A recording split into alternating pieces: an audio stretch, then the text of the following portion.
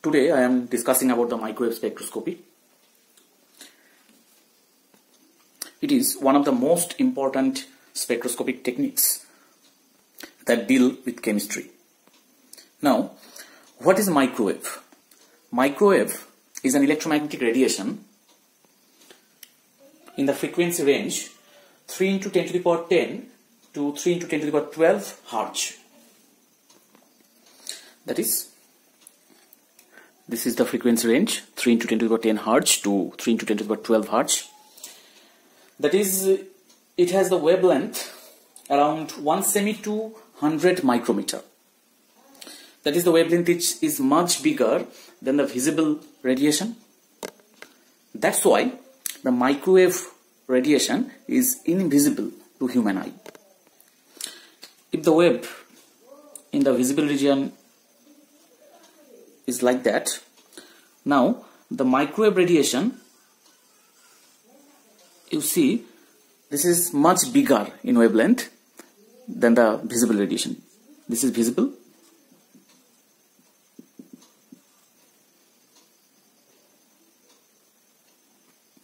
and it is microwave. Due to its bigger wavelength, it is associated with much less energy compared to the visible radiation.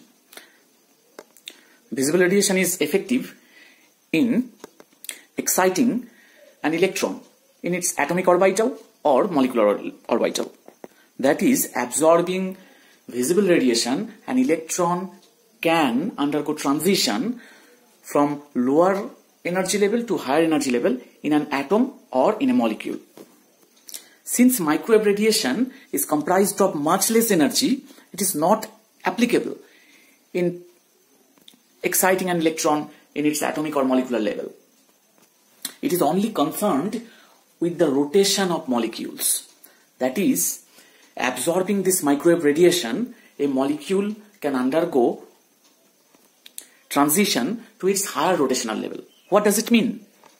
It means that absorbing this radiation, a molecule can undergo rotation faster than before. That is, if a molecule is at rest, absorbing this microwave radiation, it can start to rotate.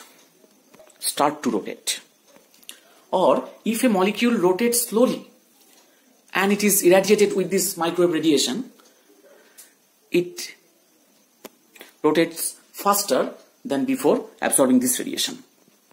Suppose this is a diatomic molecule and it rotates just like that, slowly. While irradiated with microwave radiation, it can start to rotate faster. That is, now it's fast moving molecule. Now, what happens when microwave radiation is irradiated, or how a molecule can absorb the microwave radiation? Can all the molecules absorb microwave radiation? Let's see. Condition to be microwave active. Microwave active means absorbing microwave radiation, a molecule can change its rotation. Are all the molecules microwave active? The answer is no. To be microwave active, that is, to absorb microwave radiation to change its rotation, a molecule must have permanent dipole moment. The permanent dipole moment means that a molecule by birth, that is, it must have a dipole moment which is not induced moment. I want to give you an example of hydrogen chloride molecule. The hydrogen chloride molecule is a diatomic molecule. This is hydrogen chloride. The chlorine atom bears the net negative charge because it is electronegative. Delta negative because it attracts most of the electrons, bonded electrons, towards itself. Hence, it is delta minus charged, and the electrons goes away from the hydrogen atom, and hence it bears the positive charge. The two poles are generated, positive pole and negative pole. Hence, it is called a polar molecule. This type of molecules has permanent dipole moment. This is called permanent dipole moment. Because due to its polarity, it has a non-zero mu value. Mu equals to dipole moment, permanent dipole moment, E into D. E is the charge separation and D is the distance between the two poles. And there is charge separation and the distance between two poles arises, hence mu is non-zero value. That is, it has permanent dipole moment. Therefore, it is microwave active. It can absorb microwave to change its rotation. In case of homonuclear molecules, suppose H2, it is homonuclear, or Cl2, it is also homonuclear to same type of nuclei. Now, the bonded electrons resides where? It resides in the middle of the two hydrogen atoms, because both have same quality of attractions. Hence, it is nonpolar. And similarly, Cl2 is also nonpolar. That is, they have no dipole moment, no permanent moment. Hence, it cannot absorb microwave radiation and therefore microwave inactive. In fact, all homonuclear molecules are microwave inactive due to lack of its dipole moment. But heteronuclear molecules having different type of nuclei may be polar, maybe sometime polar, or maybe non-polar. Suppose carbon dioxide, CO2. It is heteronuclear, triatomic molecule, linear. The oxygen is more electronegative than carbon and it bears the negative charge, the carbon delta positive. The two dipoles, two vectors, this way, carbon to oxygen, and this vector, this bond vector this way. The two bond vectors rises, the two bond vectors are at 180 degree apart. Hence, they cancel, they neutralize each other, and the net moment is 0. The bond moment arises, but because of the two vectors at 180 degree, the net moment is 0. That is, it is also non-polar, though it has heteronuclei. Hence, lack of dipole moment, due to lack of dipole moment, it is also microwave inactive. That is, it cannot change its rotation absorbing microwave radiation. Hence, it is clear to you that the molecules having permanent dipole moment like HCl are microwave active. Now, what is the relationship between dipole moment and the microwave? Why the molecules having permanent dipole moment absorb microwave radiation?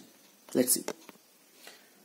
HCl, we may write as the dipole is directed towards the Cl, the most electronegative atom.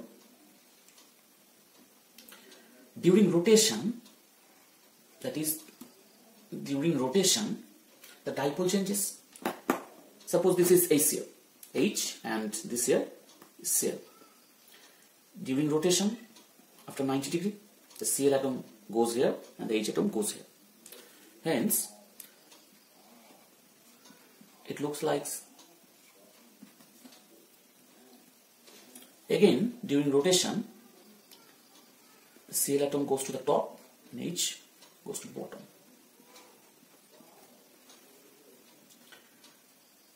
Again,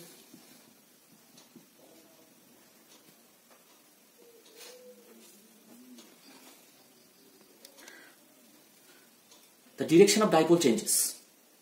If we plot like this here time axis and this here vertical component of dipole.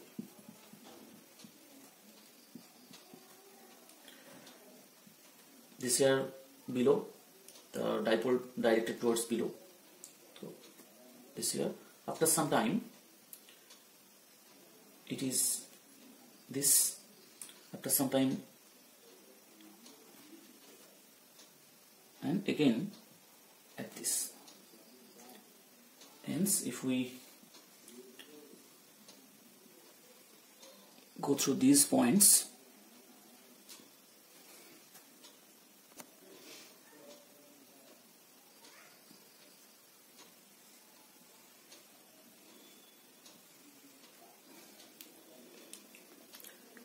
It looks like radiation.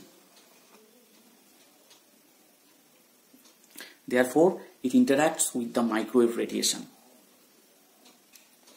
Because this fluctuation is similar to the fluctuating electric field of microwave radiation. Thus, interaction can occur and the energy can be absorbed, and the rotation gives rise to a spectrum. Therefore, all molecules having permanent dipole moment are said to be microwave active. If there is no dipole, as in hydrogen or Cl2, no interaction can take place and the molecule is microwave inactive. This is the condition to be microwave active. Microwave oven. One area where microwave radiation has become very familiar in the recent years is the kitchen, in the shape of microwave oven. Now, what happens in the microwave oven?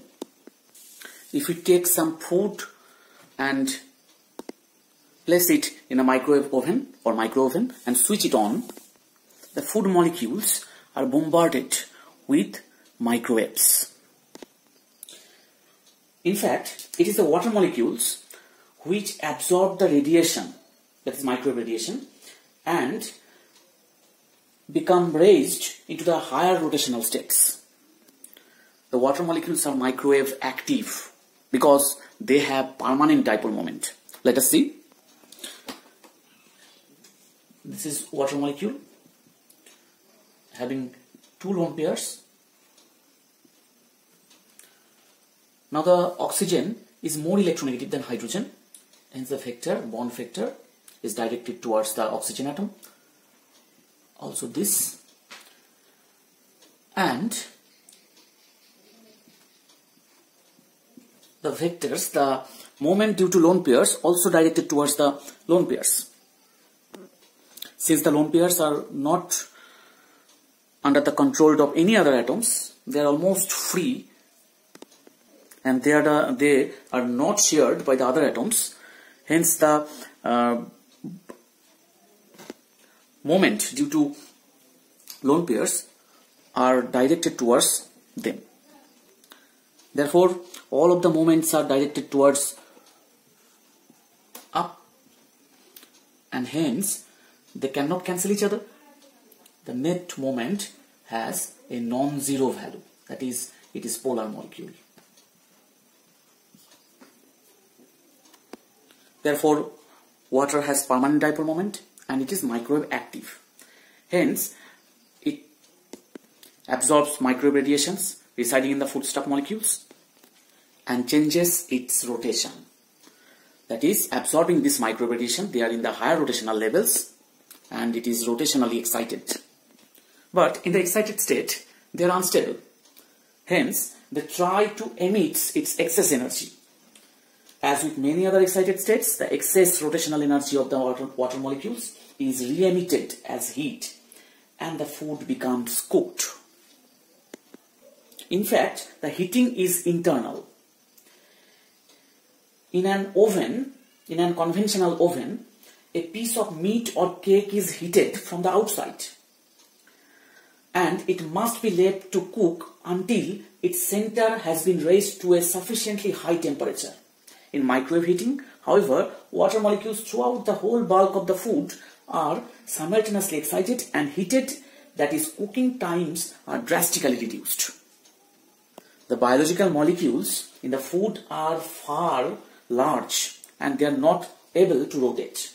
Therefore, while preparing the food in the micro oven, we have to remember that the presence of water is essential because it is the water molecule which are excited rotationally and help to cook the food internally.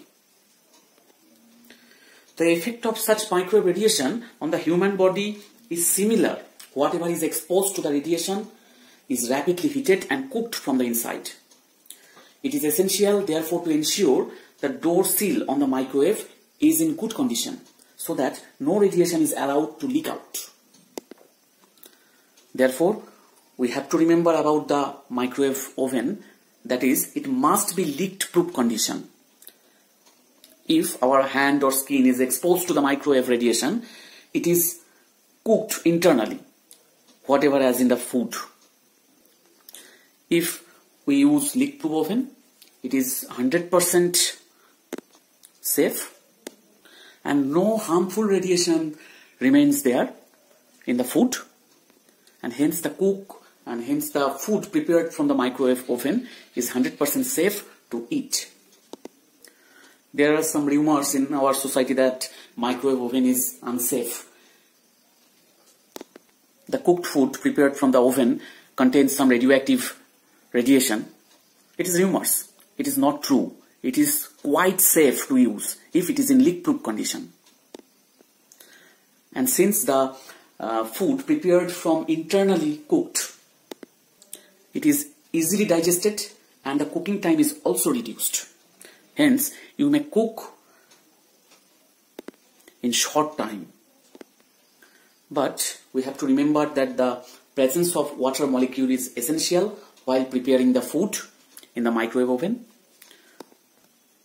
Therefore, vegetables can be boiled, rice can be boiled, but any foodstuff cannot be fried because water molecule is essential in the microwave oven. That's all. It is the introductory episode of microwave spectroscopy. We have learned already about the microwave radiation and its utility. We shall continue our discussion in detail in this topic in our next episodes. Thank you.